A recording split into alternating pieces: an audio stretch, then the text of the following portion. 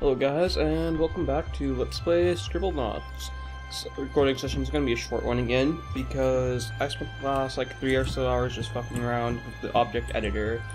I downloaded a bunch of shit first to screw around with, and I'll just show you guys an example. And I tried to make some shit, and it didn't work. I tried making the DeLorean from Back to the Future, and then I couldn't get the car to do it right, and so the tank worked better, and then, yeah, it just failed miserably. I am very bad at this, and somehow the editor isn't that good yet. Somehow people are able to make things like this Pyro from TF2, the Mecha Rabbi, just a bunch of random stuff. They're able to make Saxon Hale and a realistic T-Rex, and an Onos from Natural Selection 2. What the hell? I mean, people were able to make this, yet I can't make something as simple as a tank that will time travel and reaches a certain speed. So this kind of stuff that I don't get. Like, once I figure out how to do it, I might do a little tutorial on it or something. I mean, hell, if someone even made Majora's Mask, that actually doesn't. I can see how that's made. That's some pyramid, some cone triangle thingies, a diamond. I don't know. Those looks like teardrops. Yeah, but it is really annoying because you are. Oh, I wanted to go back to my objects. I'm just gonna give you an example. You're extremely limited in what you can do. So yeah, let's just make a new object, and let's make a submachine gun. Wait, whoops, submachine gun. There we go. So it's really easy to edit simple things, like if you want to edit the damage, or if you want to add a scripting behavior. It's really simple to do basic stuff, like when it starts being on fire, we can make it repeatable. So then it will explode, for example. Or we can make it create an object, and then we can make change the object. So that stuff right there is really simple. But stuff like this is where it gets annoying. Like if it emits an elemental object like a storm. So let's make it emit some flames, and let's go back. Yeah, you can't toggle that on or off, and you can't edit anything about it in scripting, like whether it's toggleable from what I can tell. Let's see if we could actually do something. So attach, blah, blah, is activated. Let's see, then it will push, use no express motion, throw up. Yeah, not much we can do in the way of messing around with those flames. And then, even better, we can't actually edit the base item at all besides resizing it, so we can make it just massive, and then we can copy it if we select it first. The thing is, if we copy it, we can't place it unless it's actually connected somehow. So yeah, we could just connect it like that, and now we have a double submachine gun. But let's throw that away. Let's just use this race car for example. Let's say we want to add this to it, and then let's say we want to add this door back here, for example. We can't because it's no longer connected to that object. So we'd have to place the door. Let's see. Let's bring this to front. Or send this to back, I guess, because we can't bring it up to front. Oops. So we'd have to place this door up to here. So we couldn't place it farther back. We could place it maybe right there, because it's just a few pixels on. But right there, no. So yeah. And then you can't create custom objects either. And so let's see. If you notice that race car didn't have any examples, when you go to spawn a race car, for example, it's made up of multiple parts. So we actually have to select a part to use. We could just select the individual wheels, or we could select the car itself. If we select the individual if we select the car itself, of course, no wheels. If we select the wheels, no car. And of course, the same thing, we wanted to spawn the race car and then put the wheels on it. So let's say we have a race car that has a gun on it. That wheel works, but that doesn't. Yeah.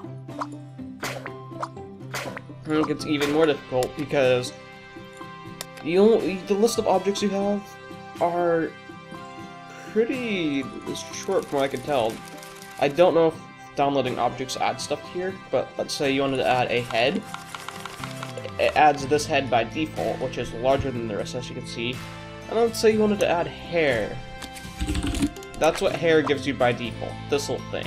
And of course you can resize it and everything. But let's see, let's see if we get long hair. Yeah, one word, doesn't do anything. You separate it, whoops. And it removes the adjective and just gives you hair. So, you can't use adjectives as much, so it's meaning you're limited even more here. This is extremely limited as well. And these are your shapes, basically, and these are what you're going to be using the most if you actually want to learn to use this. But, yeah, this is my biggest beef. I thought this would be something fun and great to mess around with, and I'm just amazed that people have managed to make those things. I mean, so, for example, though, if I wanted to make something crazy, like, let's say I wanted to have this submachine gun that emits flames attached to a car, I have to make this, and then I have to go and make a car, and then maybe I could get this and add it to the car. But I'm not 100% sure, because I'm actually pretty sure you can't even do that, because you can't make custom projectiles for a gun. Like, right here, there's the weapon tab. You could change the projectile type here, and change it to just completely random stuff. Like, I could change it to jackalopes. So it now shoots jackalopes. And it shoots explodes, and they are exploding jackalopes. So it shoots exploding jackalopes now. Great, hilarious. But I'm still stuck with that, and I can't edit it any further. So it's great for little things like that. And it's definitely great for that, and I'm not complaining about stuff for that, but what I wanted to do was stuff like make whole new characters, make whole new skins, and so, well, I actually want to try this out. Jackalope gun. So, let's save that, and then let's make a new object. Let's try to make a person this time. Let's try to make,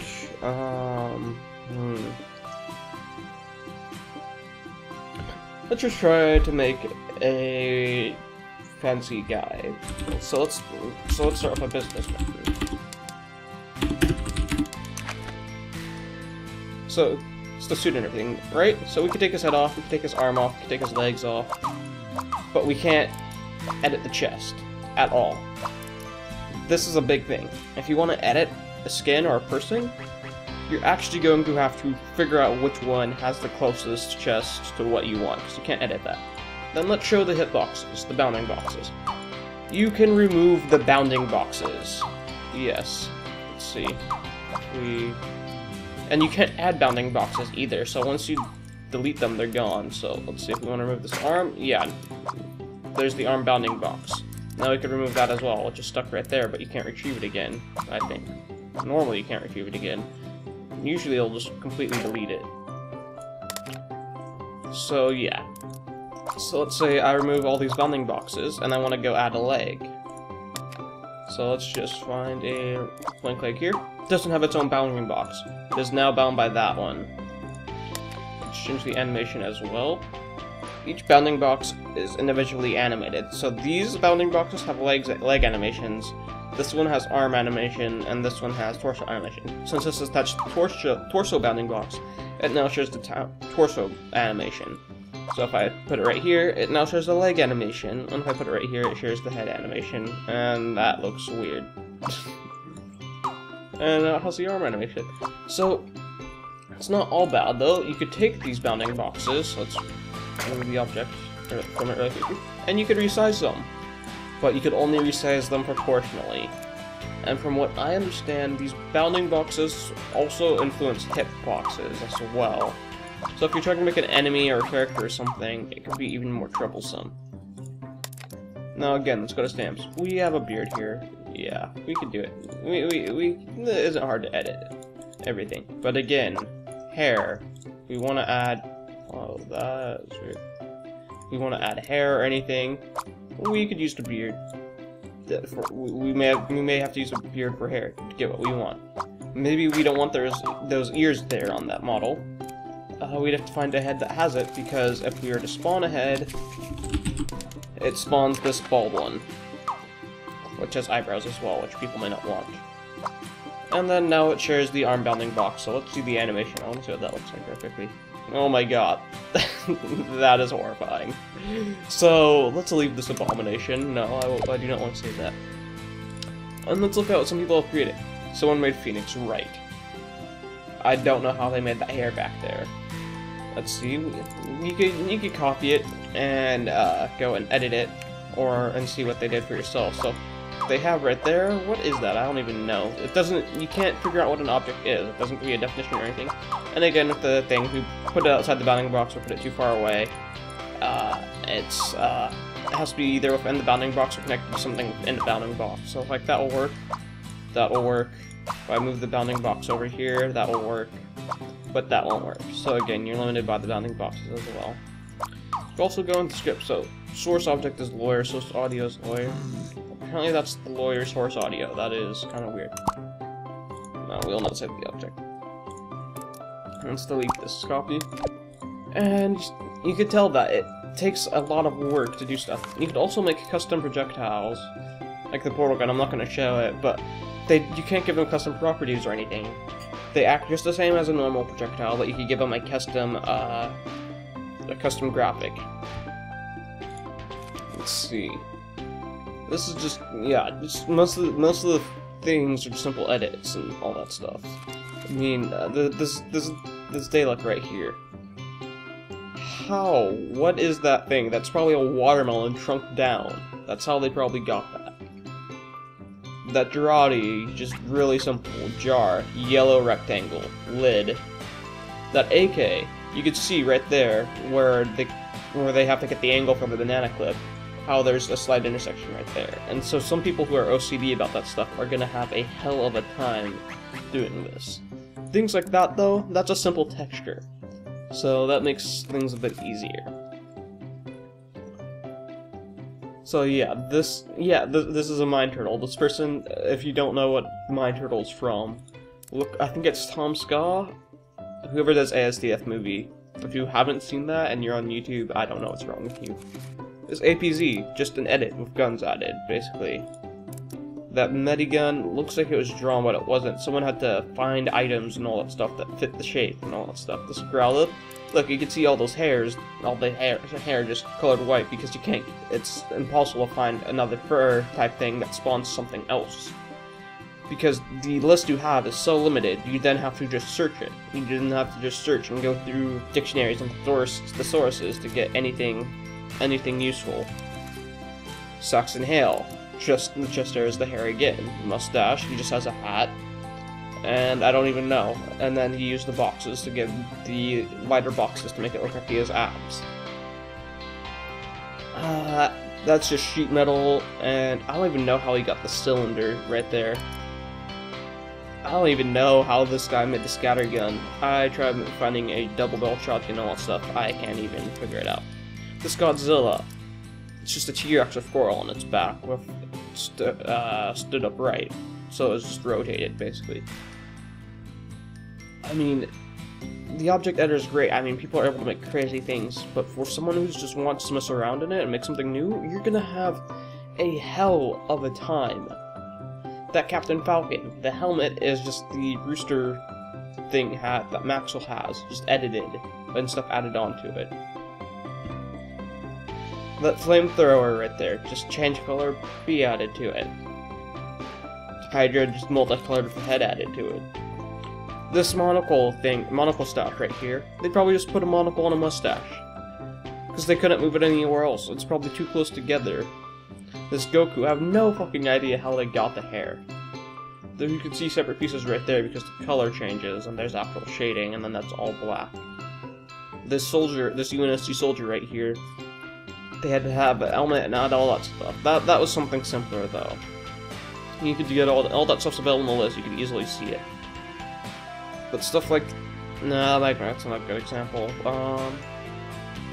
Stuff like this detonator here. I mean, where are you gonna find a little sight, front sight right there? where you pretty much have to make that, and how are you gonna make that? And if you can't make it, how are you gonna figure out what the hell it is and what the hell to type in to spawn it? I mean, you only get a few pages of the list. It's just almost infuriating, because I spent the last 3 hours in here trying to make something useful, something we could have fun with, and I just can't, and it's just because the object maker just doesn't allow you. I mean, this right here, this Saiga shotgun, it's a flintlock musket with a, I can't even tell what that is. That looks like a fucking bolter. But yeah, you can see the musket right there, and you can see the little trigger guard right there. Flintlock.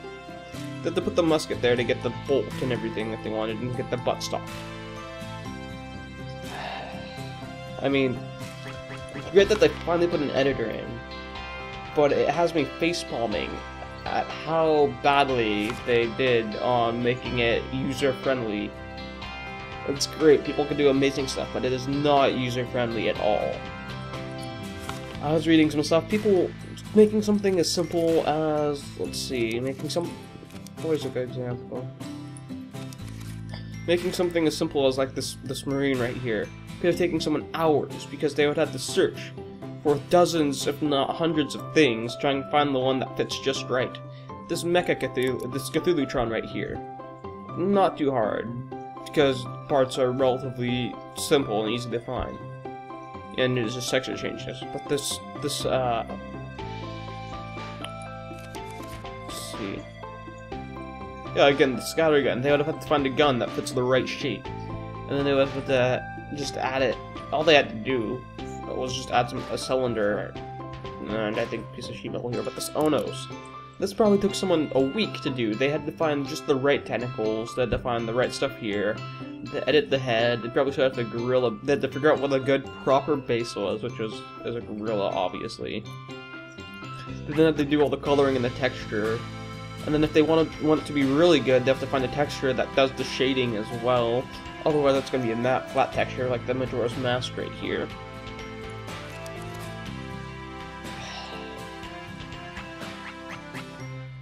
Yeah. Well, I think this took up an episode in itself. And you guys got a good look at the little library guide. I just went through 25 pages on the Steam Workshop.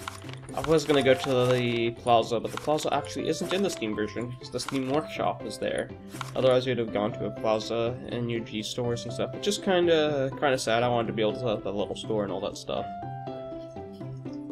But yeah, I mean, just look at this Gordon Freeman. Let's copy him for a second and go into the edit mode before we end this off. So again, looks like it's just a few parts, right? No, the head is somehow one part. Where the hell did they get that head, or how the hell did they make that head? That is what I'm wondering. The arm? There's the arm, there's the wrist, somehow one part as well. Where the hell do you get that wrist? Just a simple part there. Then they had to make this. Where the hell and how the hell did they make this? This looks like they had to have... This doesn't look like it was made because it has shading. Even though the shading is off here and there. This, just a bunch of circles that had to be made. And let's see, does that actually change it at all? I don't know. And then there, just add some L's for the lambda symbol. I'm actually surprised. That was an impressive. I want to undo that. How did they do that?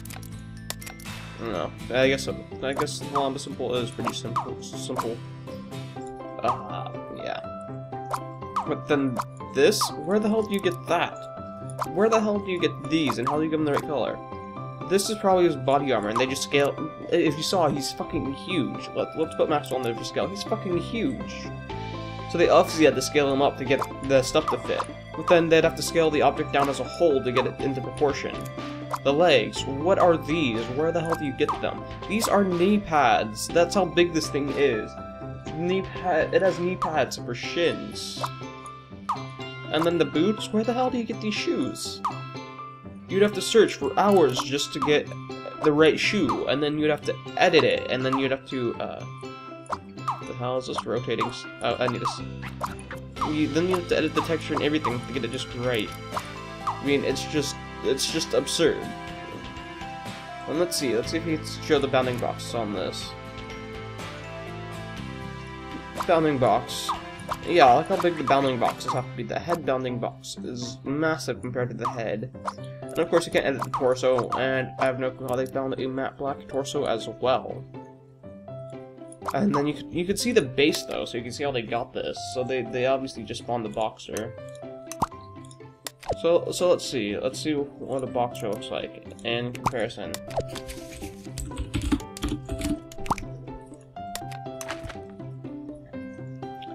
So they somehow got that from this. What the fuck? What kind of ungodly torture did they have to go through to turn this into that? Let's see. Can we just give this a simple black texture? Okay, apparently if you put the texture on it enough, you can just make it plain black. So there's a torso. What about the arms? Okay, I guess I have some shading on them. The head? How do you'd have to replace the head. So I can see where you got the hands from finally, you just use the boxer's hands. But then you have to add... It has elbows. Most things, and very few things actually have elbows in this. I mean, it just shows you that, the kind of hoops you kind of have to jump through, and how out of scale everything is if you make it work. You can't truly make it work, because the editor is just not user-friendly. I mean, this head, you had to edit it separately, as far as I could tell, because the glasses are attached to it. They're not a part of this object, they're a part of this object. And you can tell this is an entire object because it selects the whole thing. Otherwise, I'd be able to take off the hair, or figure out what kind, or be able to spawn that hair, and spawn those glasses. Let's see, can we actually, in fact, spawn the... Oh, I can't spawn new stuff, because, for some reason. What the hell?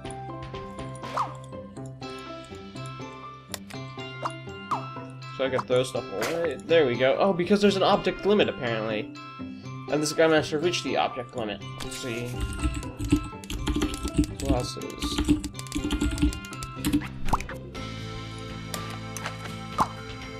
Stamp limit reach, yeah, so apparently there's one. These aren't the same glasses. Where the hell do you get those glasses?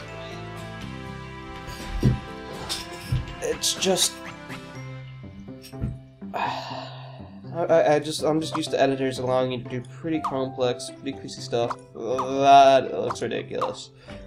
But I'm seriously just used to editors being user-friendly when they're actually added into a game. And being able to do complex stuff. And being easy and fun to use. And even if you undo everything, it actually doesn't fix it, because that isn't layered right.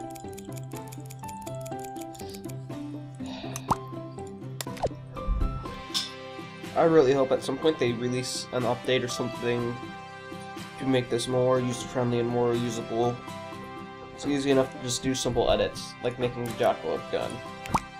But if you want to make Gordon fucking Freeman, or some other crazy shit, like this creeper, look at how derpy that creeper is. That is the best creeper on there right now. Someone made Wheatley even. Probably the size of the fucking moon, though. Holy, I mean, how else would you get that?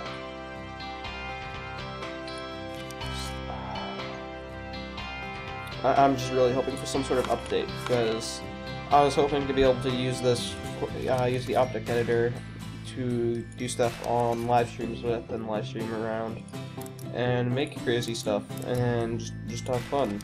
But it literally... I spent like over an hour trying to make a new character, just to mess around with.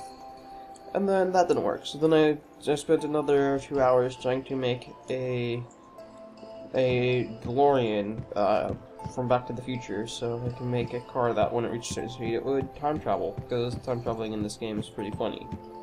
And then that didn't work, so I tried because I couldn't find a DeLorean or make something that looked like it. So then I tried doing it with a tank. turns out that the time machine didn't work when it was a stamp, so then I had to make it based off a time machine, and then, oh my god. You guys get the idea by this point. Anyways, that's a little rant. I'll actually get recording an episode now. Hope you guys enjoyed this rant, which I'd be surprised if you do. Anyways, I'll see you guys next time.